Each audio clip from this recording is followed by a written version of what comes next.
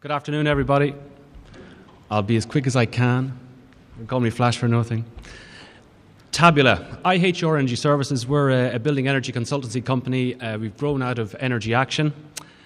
Energy Action are the Irish partners in TABULA, which is an Intelligent Energy Europe project. Energy Action has a history of European research programs going back over 20 years, primarily focusing on building energy and fuel poverty. Long before the acronym BER existed, Energy Action was involved in research in this area.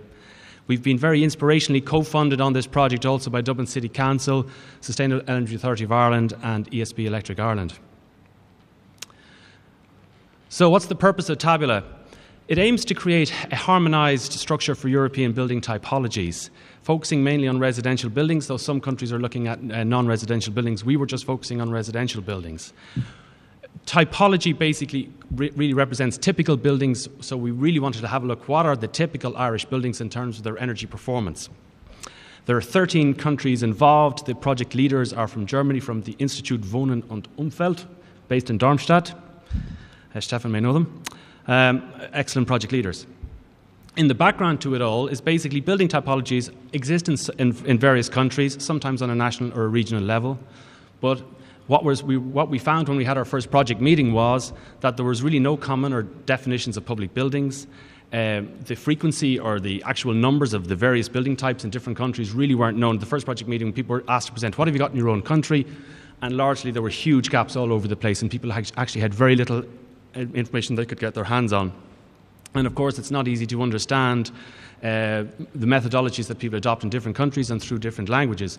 Everything in TABULA is done through English, as most European main programs are. So in most countries, there really are no typologies defined until now. What is a building typology? Effectively, you're looking at common characteristics of buildings, and in this, for TABULA, what we're looking at is energy consumption. You're looking at building size classes, also looking at terraced houses, detached houses, apartments, etc., and looking at their energy performance and common characteristics. The outputs that you're looking for are particularly for looking for sample buildings to give advice, applications in the form of energy advice to householders, to energy consultants, to policy makers, and to many people in the construction industry. While a lot of people here may have an in-depth knowledge of it, and some of us know it inside out at this stage on kind of everything related to how energy performance in buildings, the vast majority of people out there haven't a clue, and most people who are going to make investments don't really know what the impact of individual measures will have on their houses. So this is one of the main aims of TABULA, to get that information out there. It also produces sets of representative buildings, so you can model your whole building stock and look at the impact and simulation of all these refurbishment strategies, so kind of feeding into national retrofit programs. The expected results from each national partner is to get the typical values for the building energy performance, for heat loss through all the various elements, looking at particularly the frequencies, again, of all the building types in the country, and also looking actually at the calibration factor between measured energy use, which is the ATIS rating, which is what the BER cert is based on, and the actual consumption. I think there's quite a lot, nearly everybody is presenting paybacks based on asset ratings, but how does that really represent the way that people are actually saving energy, saving money after works have done? So that's more research is needed on that, and some of that's being done through TABULA. Within TABULA, we're also looking at the energy saving measures for two stages of refurbishment, a standard and advanced, is being decided for each individual country themselves. The main deliverables from TABULA will be a national typology brochure or leaflets, so I'll explain that later on, and also a building typology web tool. More on that anon. I'll show you the results of all of that to date. The Irish TABULA project. So we were presented with a challenge: how do you identify typically 25 to 50 national house types? Now, some of you out there may say, there's hundreds, there's thousands of house types. Yes, there are. But in TABULA, we had to try and identify the ones that were most typical. Even the German partners have identified, they've restricted it to just 40 kind of building types in Germany. So, presented with that challenge, we had to model it then for both standard and advanced measures of refurbishment, and present an overview for the TABULA web tool and for the brochures. We were also then looking to model the Irish housing stock. So how would we what kind of statistics do we have nationally? We have a national advisory group in place at the moment with representatives from the government departments, 3 of the local authorities in Dublin, ESB, the ESRI, and some consultants. So which house types, how do we actually go about, what do we select, what can we use? Our existing typology information formal data is very limited. If somebody, at times people have come to me from academic institutions, can you give me the report which demonstrates all the Irish house types over the ages of residential or commercial? And I'm saying, doesn't really exist. You won't find it. There's pretty good anecdotal stuff out there. BER assessors have lots of information. SEI has quite a lot of information, but it's really not all put together in any one place. We've census data. It's a bit limited. We don't have a national house condition survey. I wish we did. They have one in Scotland where they take a snapshot of 3,000 properties every year across a scientific base from across a range of ages, geographical areas, and they can pick up the refurbishment levels both from grant-related work and work that's done outside grants. So that's something we could look at. The BER database is growing, but it's not a scientific sample. It's slightly skewed as well because a lot of the BER certs are actually as a result of energy efficiency upgrades, so they're less representative of the entire stock. But very valuable resource at the same time. We do have it. So if you look at, you probably won't be able to read this too well, but this is the Irish census from 2006. The same census data, same table actually will come out for 2011. I noted it when I was filling in my form area this year.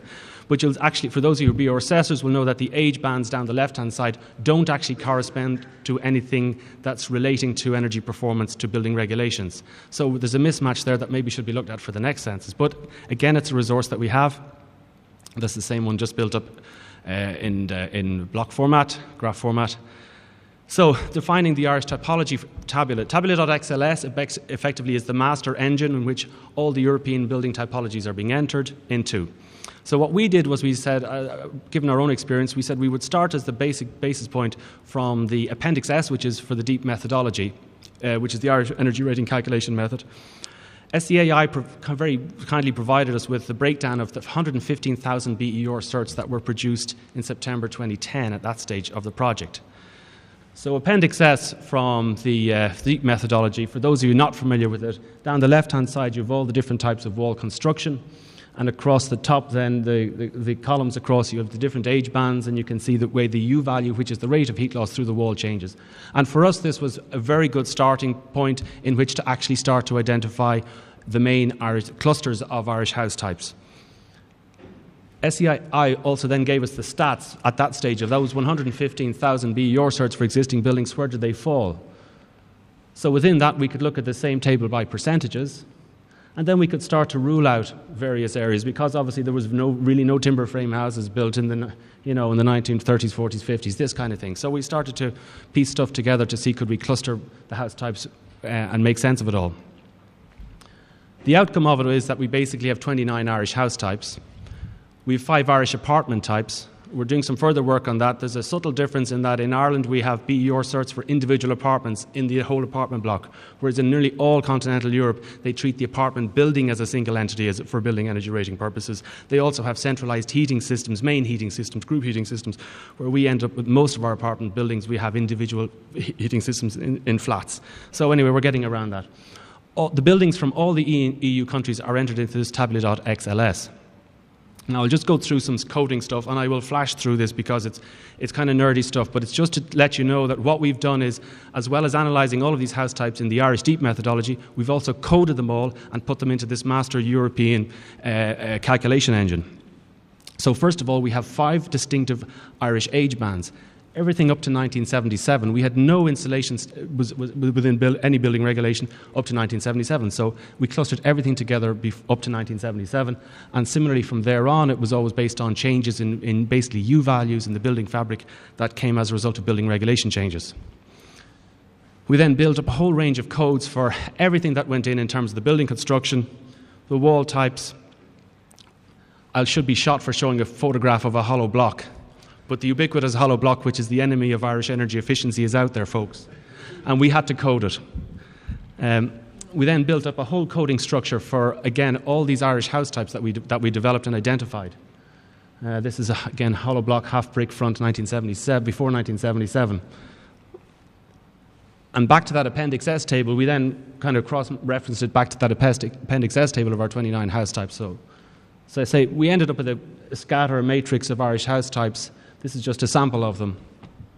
The whole idea ultimately with Tabula is you go onto a website, you'll see an array of photographs. You say, that's very close to my house. Click on it, and you can go in and get a whole range of energy efficiency information relating to your type. It's just getting information out there. We did similar coding for all the hot water systems. I won't bore you with all the details, but basically we ended up with huge extended codes of all the Irish heating systems. One of the things that was important as we were doing this is we had to, you say, what's a typical Irish building? What's a typical Irish house, say a solid block house from the 1940s? So what kind of heating system does it have? We had to make some decisions. When it was built in 1940, it wouldn't have had a central heating system. So our typical 1940s house, we would say maybe you've had a central heating system that went in the 1970s or 1980s and really hasn't been upgraded much with a very simple control. So we had to make a lot of these kind of decisions as we went about it. So again, I won't go through all of these, but we coded in all the entire heating systems as well. The next thing we had to look was to identify 2 stages of improvement and analyse all these 29 house types for 2 stages of improvement. So our first stage was largely based on SEAI's kind of Better Energy Homes programme. We've added in on top of that, for example, replacing of wooden floors where possible. You find there's an awful lot of suspended wooden floors, particularly in the greater Dublin area, houses built in the 50s and 60s. And also windows, for example, which wouldn't be part of Better Energy Homes or say, cylinder insulation. Then our stage 2, which was advanced measures, here we were now going to basically get all the building fabric up to the 2011 building regulation standards and starting to introduce renewable technologies, heat pumps and solar thermal as well.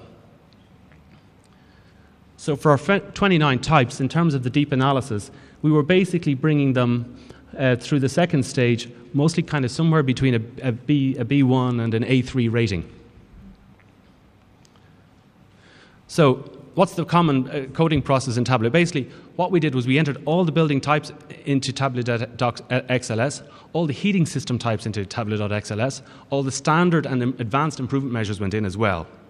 This enables basically all of the systems to be analysed in this through a common European methodology in this common Tabula web tool. So what does it look like? It is in development stage at the moment. It'll be ready, 1st of November is the launch date. But within this, you can basically click on your Irish house types and get full details on your Irish house type. You can select your Polish buildings, you can select Czech buildings or whatever country you wish. You then select on your heating system, and you have a whole range of options, all the variants that we've entered in for the Irish heating systems. And then you get there's a whole plethora of calculation data behind this. Here are it's provided for the 3 stages of refurbishment in terms of energy needed for heating. You then get the energy balance statement, again for this particular combination of building and heating system in its existing state.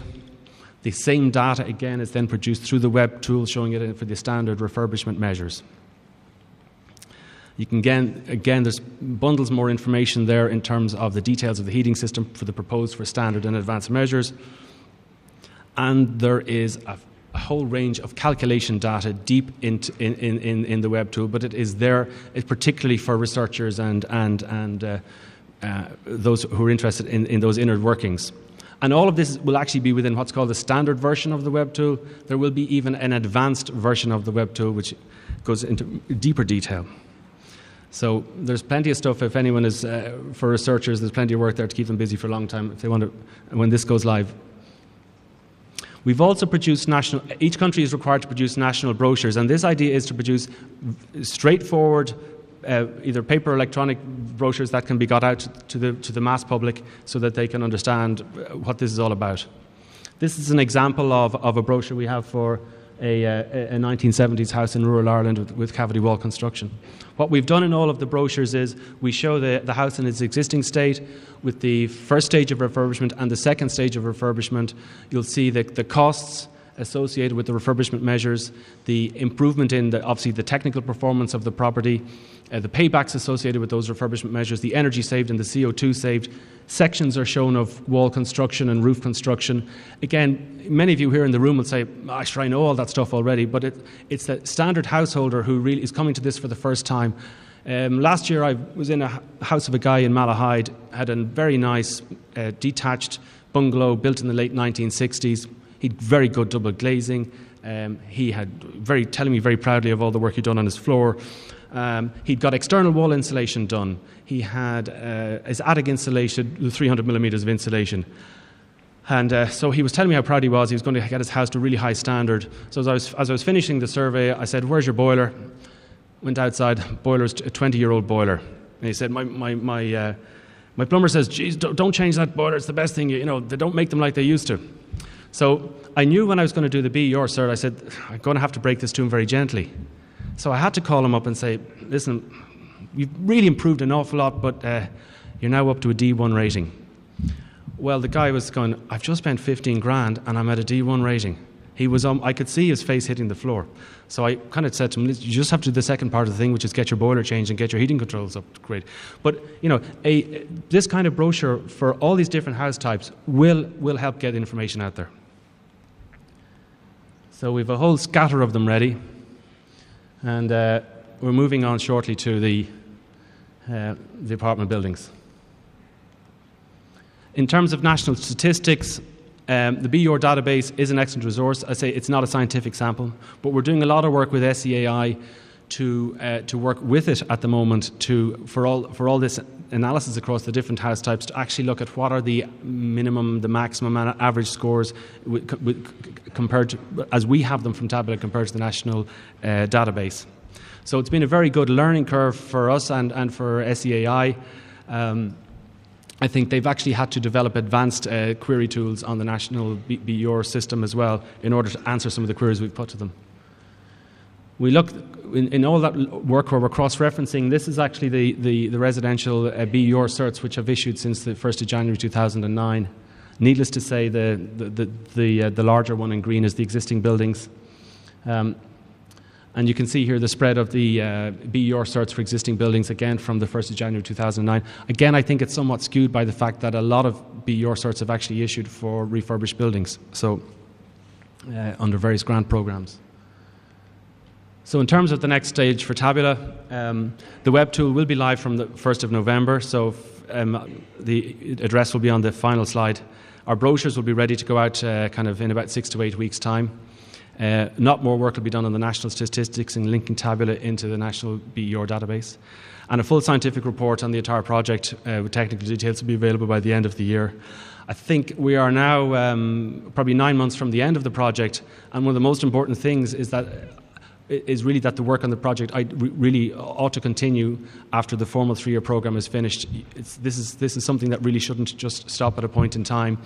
I think all the partner countries involved are saying the more work they do on the program, the more they have to kind of reiterate and go through lots of iterations because they're getting better information all the time. But that's where Tabula is right now, and it is a resource. I mean, it's our role to get the information out there, and we're delighted to hear from you after today if you have any thoughts on that. Thanks very much.